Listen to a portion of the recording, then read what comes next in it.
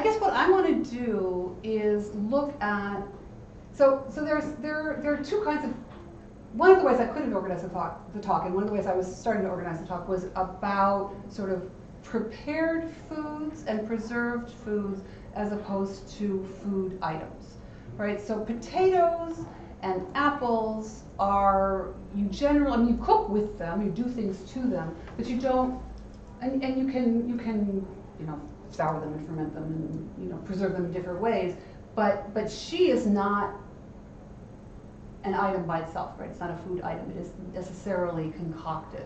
And so one of the funny things that happens, one of the arguments that I make in my article on cabbage is that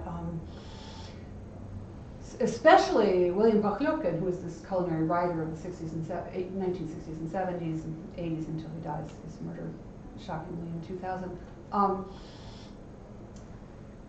talks about she as being, as personifying all that's great about Russia, because it combines, it's just, I wish I actually get the quote, it's just like Russia because it combines native things with imported things, and it brings them together in this wonderful new creation that shows how open and inclusive and sort of all-embracing Russians are. They take the mushrooms from their forest and you know, the sour cream, and they combine them together. So he parses it out as they have 6 major ingredients, 3 of which are home and 3 of which are from afar. And it's kind of interesting, you know, that this, it turns into, I would say, so it's interesting that you're making this. I'm interested in, yeah, well, this question about patriotism versus nationalism in the Russian context, in a really, I don't, it's tricky. I think it's tricky because again, so one of the things that Vyazemsky do in their book is that it's a very Soviet book. You know, they've emigrated, they've left the Soviet Union, but it's a very Soviet book, and they insist on saying, you know what, ask a Russian about, say the word A.R.J to a Russian, he'll begin to cry, right? These Armenian foods, these Georgian foods, these are our foods, this is our tradition. So there's this kind of absorptive quality about it, which I also think is a little bit nationalistic. But I meant it just in the sense that every single example that you gave was a patriotic one to me.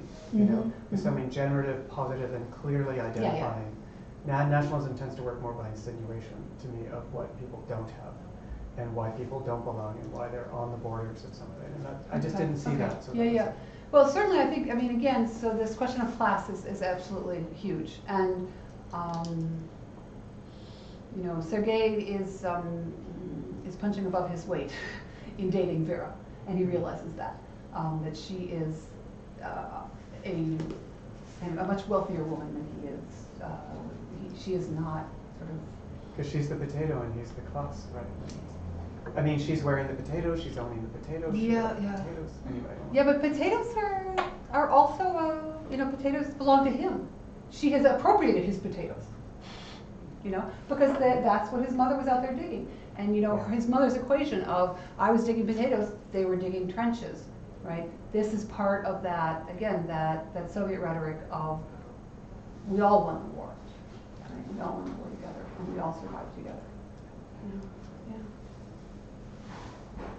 Any questions or thoughts? Sorry, one last thing. I can't remember the name of the Moscow celebrity chef, might have been the one that you were talking about, Katie, who has Maxime. I think it has something rabbit in the name of the restaurant. White Rabbit. White Rabbit, right. And there's one of these American chef shows has done a piece on him, and is his name Sivnikov? Is that his last name? I think isn't it Sivnikov? No, I don't think it's that. There is a. Okay. But anyway, no, I know he's on. It is absolutely saturated with ressentiment. I mean, it is the most. Yeah, I guess it's food patriotism, but it is so saturated with ressentiment. Like, well, we might not have had white sauce, but we have potatoes, but we have this, but we have that. And at the same time, he's locked in an Oedipal struggle with his father who is also a chef, but back in somewhere near the Caucasus. So it could be interesting for you to look at it. Absolutely. And I don't think it was just what got done to it in this American show. I think that that's what the guy is like, you know. Yeah. No, I've read a little bit about him, but I know I keep meaning, I'm bad about watching television. I need to get better. Is it Zionist or what is it? I can't remember the name of the restaurant is. Yeah. Anyway. It's called White Rabbit. It's called White Yeah. It's just called White Rabbit in Mhm. English. In English. Okay. Yeah. In English? Mhm. Okay. Yeah, but it's all about taking your babushka's village food and making it incredibly fancy. Yeah. Yeah. And, In tiny little portions, Mhm. which is so, and very expensive. Yeah. Yeah. And apparently very good. This is what I've heard. Yeah. I'll have to get a grant or something and get over there. Yeah. No, we have I'm trying to think of her name. Who's the woman who's running the Soviet restaurant in Portland? Yeah. She's coming to Ohio State next week, and she's going to do a demo class. So it's going to be fun to go and see her. And that's another interesting Yeah. aspect. This question of what, and again, so these people are eating those potatoes delightedly, but they're also playing with them, and that's a different attitude than the real true Soviet attitude. So again, this film, I think that you know, I have to find the original cut if I can find it anywhere and see what got taken out. But it's definitely, it's very rich, but it's very complex, I think, and I don't know whether he resolved all of the things that he was doing. But it's fun. It's definitely Yeah, it's a great topic. Thank you so much. Then please join me again in thanking our speaker. Thank you.